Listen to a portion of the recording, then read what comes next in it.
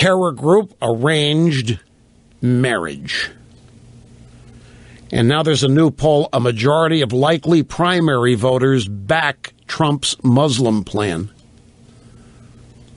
A majority of likely primary voters in the Republican Party back Trump's Muslim plan. Meanwhile, the Republican Party is running around thinking this is the end of them if Trump gets a nomination. This Trump's idea is the end of them, even though previous presidents have done exactly what Trump is suggesting we should do. And by the way, Trump's idea is for a temporary moratorium until we get a handle on what's happening here.